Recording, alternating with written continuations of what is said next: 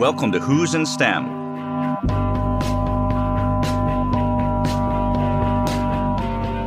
I'm Ken Ono, your host and the STEM advisor to the Provost and the Marvin Rosenblum Professor of Mathematics at UVA.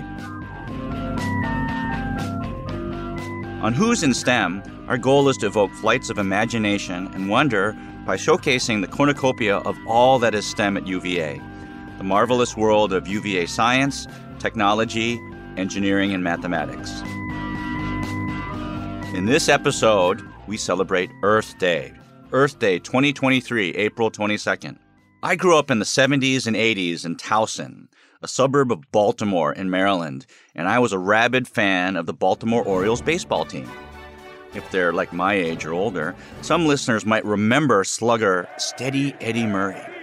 Or they might remember the legendary fan Wild Bill Hagee with his Grizzly Adams beard and cowboy hat leading the cheers from Section 34 of Memorial Stadium. I have fond childhood memories of steamy summer nights on the patio listening to the games on our staticky AM radio, the one we got from Radio Shack. We had bushels of steamed blue crabs coated in Old Bay seasoning piled high on our picnic table, the one that was covered in newspaper. Clad in cut-off jeans, T-shirts, and disposable plastic bibs, we pried open the crustaceans by hand, we clobbered them with wooden crab mallets, and we cracked their claws with nutcrackers. The goal of this messy operation was simple, to make small piles of the prized sweet crab meat that we later devoured with 6 packs of RC Cola. Now these crabs, they're a local delicacy.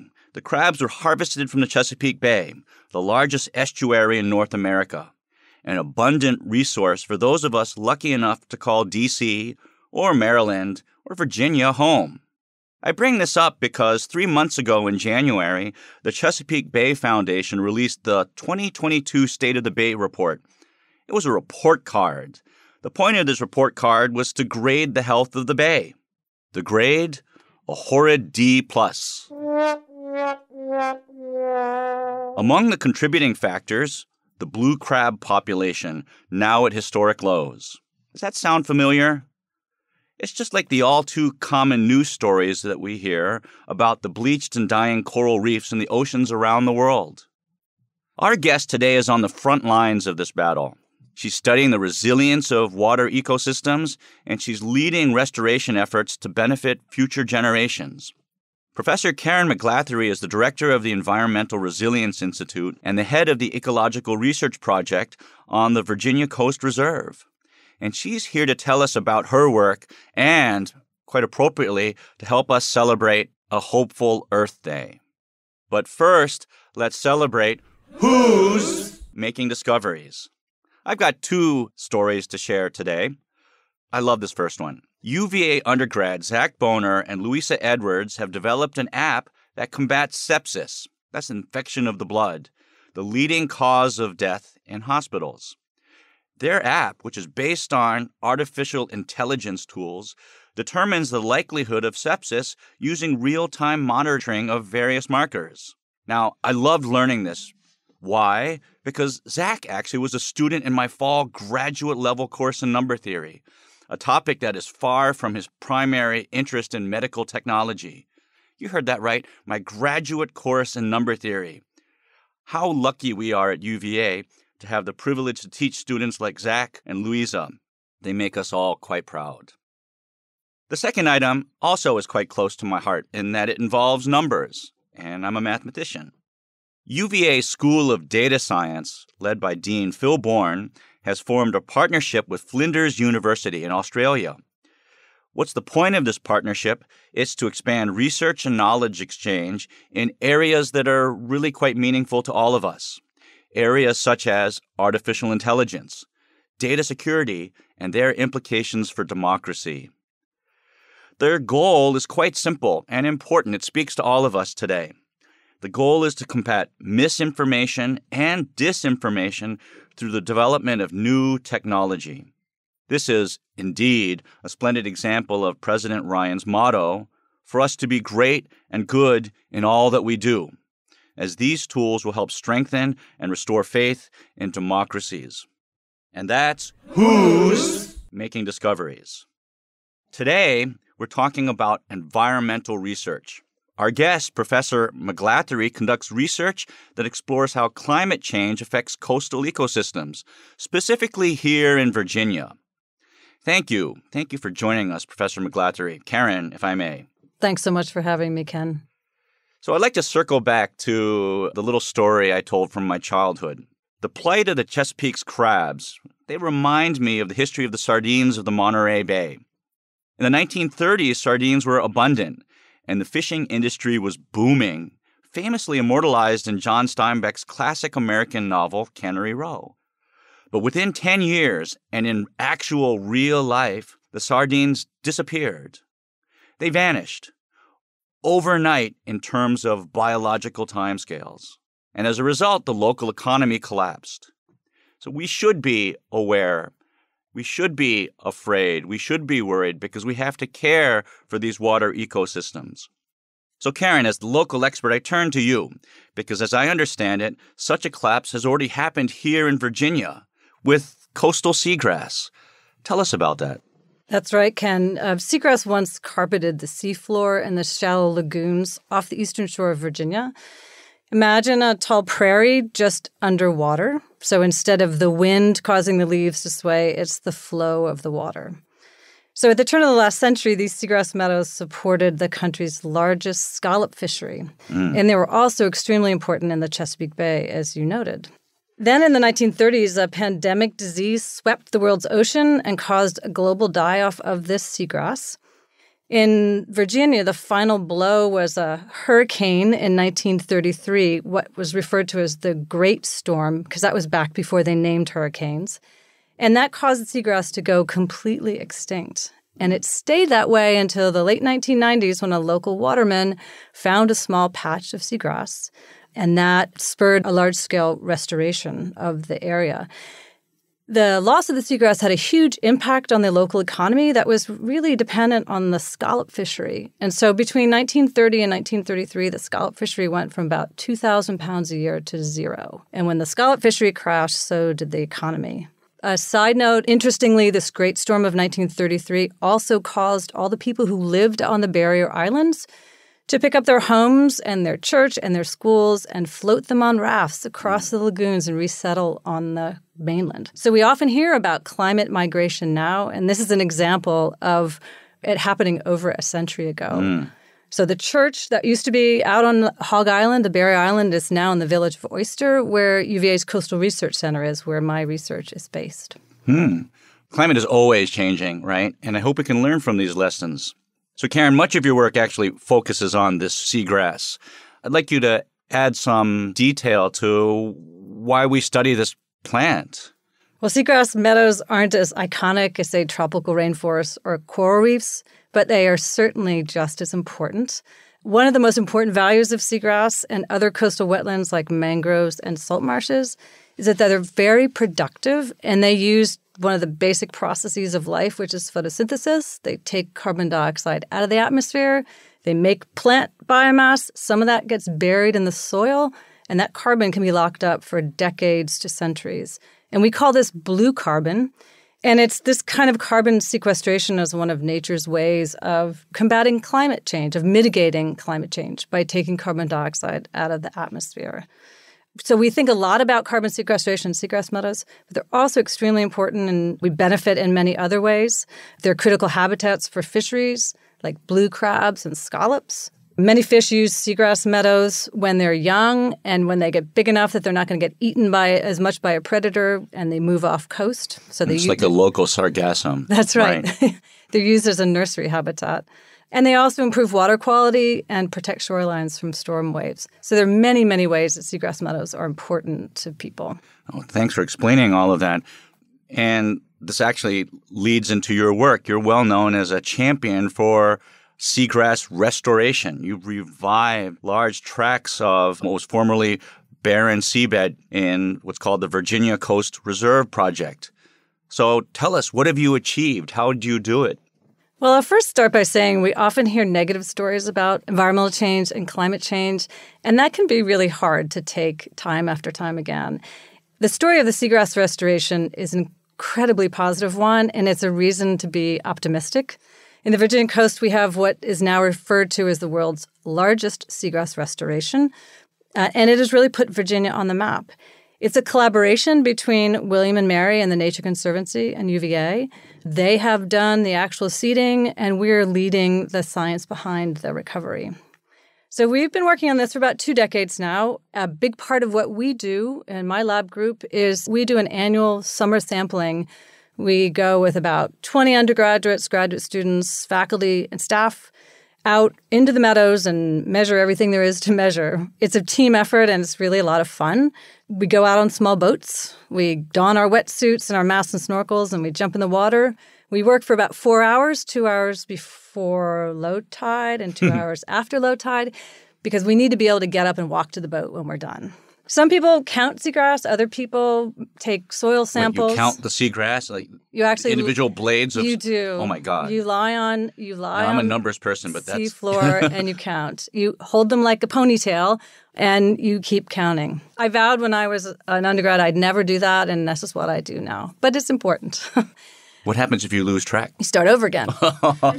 And you can't talk to anybody. If you're lucky when you're lying there, fish will come up and kind of poke at your mask, wondering what you're doing. If you're lucky, you might even see a seahorse. So that's pretty exciting. Wow. So I guess I would just reflect and say I've been at this for about 20 years. When I came to UVA, there were no seagrass in the lagoons. Now it's just, I feel awe when I go out there. I look out on the horizon. All I can see is these vast seagrass meadows. Yeah, so if we were to measure in acres, barren, 0 up to how many thousands of acres? 9,000. 9,000. So, and I'm a soccer fan. That's about 5,000 soccer fields. Wow. And we only seeded about 500. So that difference between 500 and 9,000 is nature doing its job. So we just nudged nature along. So have the scallop populations rebounded? There are people who are seeding the seagrass meadows with scallops. Mm-hmm. So we do see scallops. We can go out. I can find a scallop that's the size of my palm now. Oh, that's great. And when you first started, it was just nothing. What? Sand, yep. Earth. That's fantastic. So Karen, I want to shift gears here. A few episodes ago, Howie Epstein, the chair of the Environmental Sciences Department, was on our show, and he talked about, with Lauren Simpkins, the work they do on the polar ice caps. And one thing he mentioned to me about you, I really want to circle back to. He said that much of your work focuses on human interaction. And what you've described to me, actually, some of it seems quite lonely, floating in the ocean counting seagrass. So exactly what does he mean when he says you're a strong supporter of human interaction in your work? Well, part of it is through my role as director of the Environmental Resilience Institute. So I'm a huge believer in the power of interdisciplinary collaboration. So we have teams from all across grounds working together to try to find solutions to climate issues that are facing us. On a personal level, I guess one example I might give is the work that I'm doing on something we call the Coastal Futures Conservatory with music professor Matthew Bertner and environmental ethicist and religious studies professor Willis Junkins. And essentially what we're doing is we're listening to the science. So we're putting microphones, for example, out in an oyster reef, and we're listening to the sound that the oyster reef makes. It tells us something about the health of the oyster reef, how it functions. Instead of a violin or cello or piano, we're hearing fish and oysters and snapping shrimp as our instruments. So we can really understand about how it's functioning. To be honest, I was a little skeptical the first time we did it. I thought I knew what it would sound like, and I didn't at all. It was much more complex than I thought. So when you go scuba diving, do you now have a completely different appreciation for the sounds? Well, often when you're scuba diving, if you're really scuba diving, you're just hearing your bubbles. You're breathing.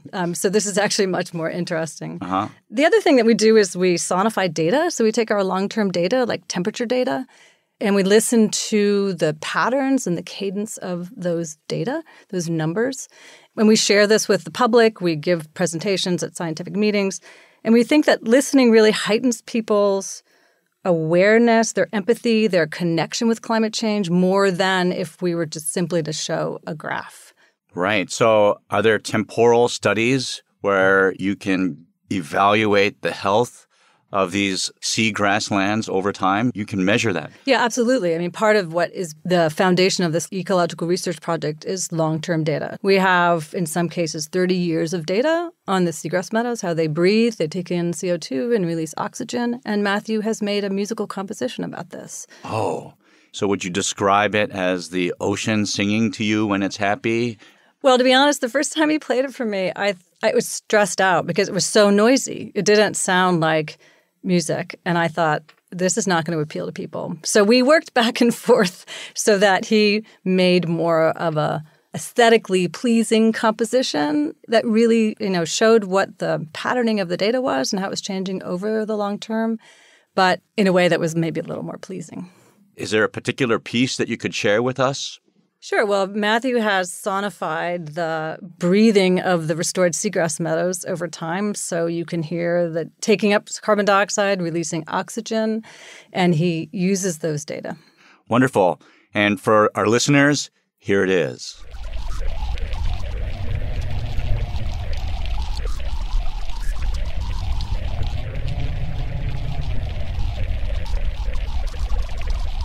So, Karen, in addition to the sonification of data, in terms of musicality, are there some pieces that you could share with us for comparison?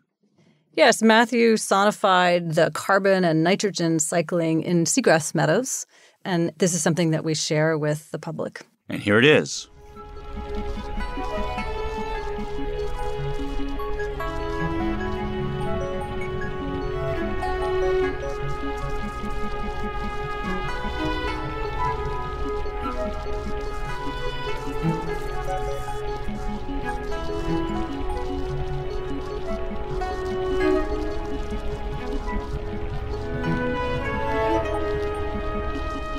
That's all fascinating. I'm so glad that we're talking about all of this for our Earth Day special. And speaking about Earth Day, let's be honest, we're a long way from reaching our climate change goals. And as an expert, I have to ask, what can we do to bridge the gap? Well, universities have a really important role and responsibility to take our research and discoveries on climate change and translate them in ways that can be used by the public. One example I could give you is work that we've done on climate equity, again, on the eastern shore of Virginia. So this is building on those 30 years of research on the coastal ecosystems and thinking about how climate change, sea level rise and storm flooding impacts people in disproportionate ways on the eastern shore and what we can do to make climate action more equitable. So we're really focused on what we can do as scientists and researchers to help communities on the Eastern Shore make informed decisions. And what really makes it work is that we have engineers and social scientists, environmental scientists, but we have community leaders. We have two people. One is a faith leader, and the other is the head of the youth programs of the YMCA. They're our partners in this. They're on our leadership team. They're helping us get community members to our meetings, talking to them, helping us define what is really important. What do they care about? What are the needs? How can our science serve that? So for me, it's really exciting because I've been working there for so long, but I've mostly been hanging out in the ecosystems. And now we're really connecting very directly with people, and they're helping us figure out what the best path is forward. That's awesome. When I said earlier that you're on the front lines, there you have it. For all the listeners, that is proof. That's what it looks like when STEM researchers put their expertise to good use to help make the world a better place. So, Karen, if you could make just one request of our policymakers in Richmond and D.C., what would that be? Well, that's an easy one. My request would be that Virginia stays in RGGI, which is the Regional Greenhouse Initiative. So this is a consortium of 12 states in the Mid-Atlantic and New England, and it's a regional-based program that sets limits on carbon pollution and attaches a price to that that's paid by power companies and then reinvests that money into Virginia's communities that are impacted by climate change. So it's a really important path forward to more stable climate, to healthy, clean energy, to reducing carbon emissions at the state level. That's really important. Science doesn't help if the scientists and the policymakers don't communicate and are aware of each other's primary challenges. So turning to UVA, we're all part of UVA, and I'm surprised to learn that you've been a WHO for 27 years. You've spent your entire career here on grounds at UVA or part of the UVA research station on the shore. As an advisor of students, as an administrator, as you said, you're a director, a researcher, and a professor. So with all of that experience, our listeners really want you to reflect on your time here at UVA. Can you share a fond memory or two? It's a hard question to ask for a fond memory to over 27 years. There are many, many that involve many incredible colleagues and students that I've worked with over the years. I would say that my fondest memories are based on the Eastern Shore, where my research career is focused. If I reflect on those years, the ones that I think stick out the most are the ones that, again, involve the connection between researchers and the community. So one is recent, that we had a workshop as part of our climate equity project that was organized by the Equity Center and the Institute for Engagement and Negotiation at UVA. We had about 80 community members come to this workshop. They talked to us about their concerns about climate change. They put sticky notes on maps to show where they'd experienced flooding when they couldn't get to work or their school buses couldn't pick up their kids. They created a timeline of generations of change on the coast. All of that, again, is sort of connecting the value of our work with people that need it. The other one is also on the coast. It was one about 15 years ago when we built the Coastal Research Center. It was a big deal. Before that, we were in a small farmhouse that was falling down around us, and the living room was our lab. And so we built this research station, and we had an opening, and President Castine was there, and the director of NSF who gave us funding was there, and the whole village of Oyster, where our lab is, was there. And circling back to what you said in the beginning, after the presentations, we were out on the dock eating blue crabs and, putting a punctuation point on the end of a really great event. And it was really a turning point for the research that we're doing on the coast. I remember one story that the program manager at NSF told me that one of my twin daughters, who was 6 at the time, walked up to him, took his hand and said, my mom knows something about the ocean. And he said, well, that's a good thing. So, Karen, what advice can you offer students who are really excited by the work that you and others in environmental sciences here at UVA, the work that you do?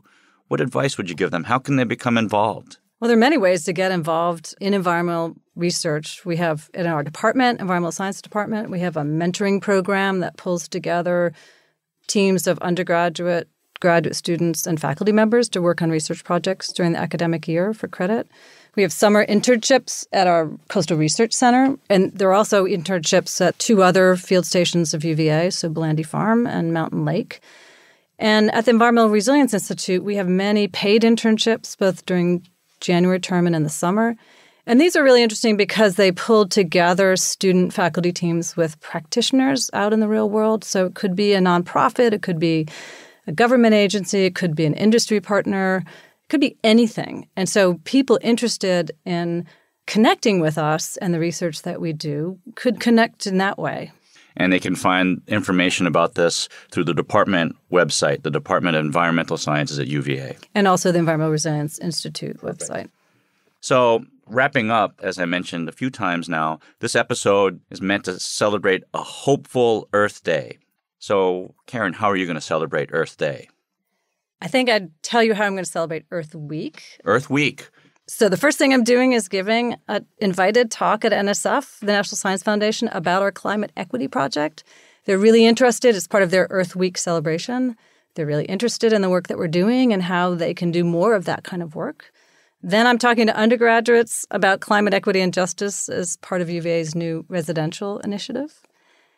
So Earth Day is on a Saturday. I'll probably be at home relaxing with my family and dog and working in my garden.